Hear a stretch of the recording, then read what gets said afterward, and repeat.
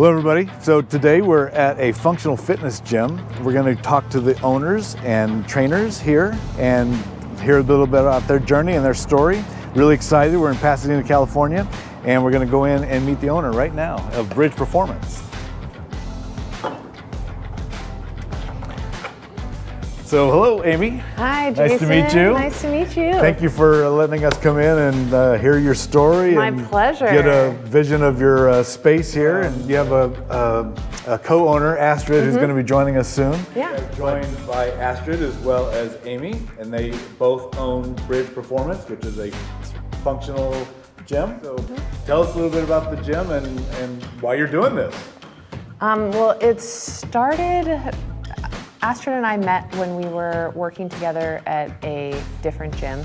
I had just left my full-time job as a physical therapist in a hospital. I worked in the ICU and the stroke units and got kind of bored with it. So really physical therapy was kind of your entrance into this world. Yep, Astrid has a different beginning. I do, yes. I started out as a strength and conditioning coach, living up in the Bay Area. I was living in Santa Cruz for about 5 years, and then my family's from LA. And one of the things that I've always had a hard time with the fitness industry is that there's not enough of a link to wellness and health. So my approach had always been more of like a kind of strength-focused, health-focused approach to fitness. And so when I met Amy and we started talking about, how we could make fitness better, it really became kind of a blend of Amy's physical therapy background and my strength and conditioning background, instead of just kind of throwing like a bunch of random workouts at people. Yeah. And so we really were drawn to fitness by like, hey, this could actually change people's lives. I believe that we can just affect change not only like physically, but also like, that's hundreds of hours of like, hey, you're doing a really good job, or like hundreds of hours of like, hey, like if you tweak this, like this all of a sudden becomes like pain-free or like moves way easier, or like, hey, look at you, you're getting stronger. And like that has like compounding effects that go just beyond the physical. Correct me if I'm wrong, but the research is all saying now that, cardio is not enough. Right? You actually need physical resistance training to for your bone and your just your whole system to be healthier, even your mind, right? Yeah. Fitness is really as close as you come to an anti-aging anything. Yeah. I've heard that. I listen to a lot of podcasts. Huberman. Kind of look like him. I'm not a Huberman bro, although maybe it's not just about the looks. Correct. Right. Yeah. Right. That's maybe a benefit, a nice benefit of it. But if that's your main goal, maybe that's not going to sustain you over a long time. So you both mentioned that you were working together at a previous gym. So what brought you to, it's kind of a scary thing to start your own business and be totally self-reliant, so talk to us about that. Well, Astrid suggested that, hey, why don't I want to own a gym and I want to own a gym with you. And at this point, I was on the tail end of a 5-year cancer journey, actually. Oh, that's a big deal. Tell us about that. How did... Yeah, I was. I guess you're free of. I am. I'm 2 years cancer free, which is great. Yeah. But yeah, I had just kind of come out of really life-altering treatments, and I was exploring, gosh, what do I want my career to look like moving forward? And I don't want to go back to working at a hospital, but how can I incorporate fitness? How can I benefit my fitness community with my job? And so that really, changed the course of your... Yes.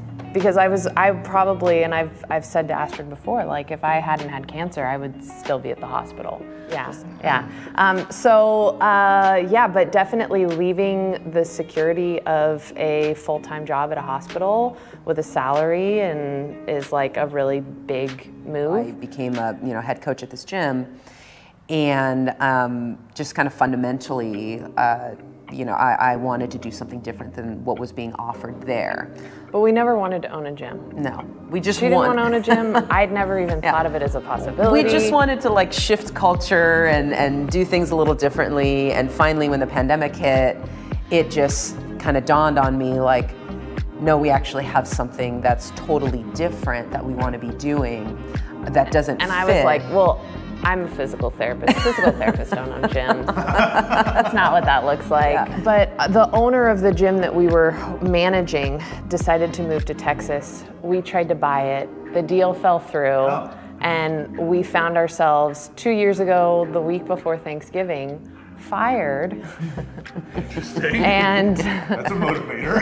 Yeah, and it was like, well, we could go to our like respective industries and get normal jobs and kind of leave the dream, or we could just kind of double down and like try to see if we could find a space. Finding a space after lockdown was amazingly challenging. Really? There was all these spaces that were There were all these spaces, but landlords were terrified.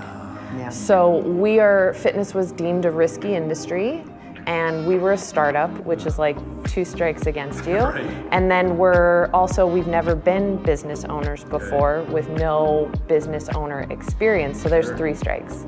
So no real estate broker would let us talk to a landlord because we felt like we had a good product, we felt like we had a good business model in mind, but we couldn't even get access to landlords.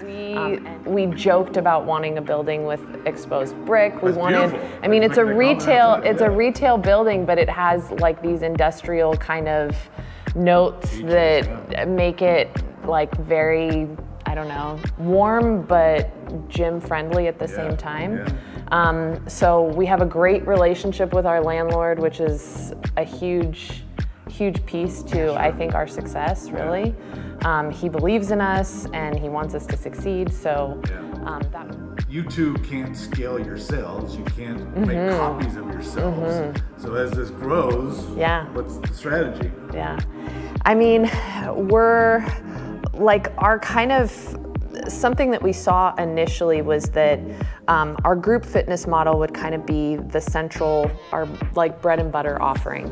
And then we wanted always to have people kind of come alongside and then kind of own different niches, different specialties, and be able to really take those ideas and run with it. So like we have a senior strength program that my mom coaches. Nice. Yeah, it's really fun. So like that's something that we want to kind of have grow. We want to be the senior fitness base in Pasadena. Was she a trainer? She's also a physical therapist. A physical therapist, okay. Yeah, so she retired and we were like, Mom, don't you really just want to coach at my gym? It's just been something that she's been able to just find so much joy and life in, getting to kind of address her peers, and they respond very differently to her than they do to me. Telling them, hey, lift this. Right. You're like, when I tell them, they're like, you've got to be kidding. When she tells them, they're like, oh, okay, all right. So yeah, I mean, that's been a good thing. You might be 30 years their junior or something. Right? Whatever it is. Yeah.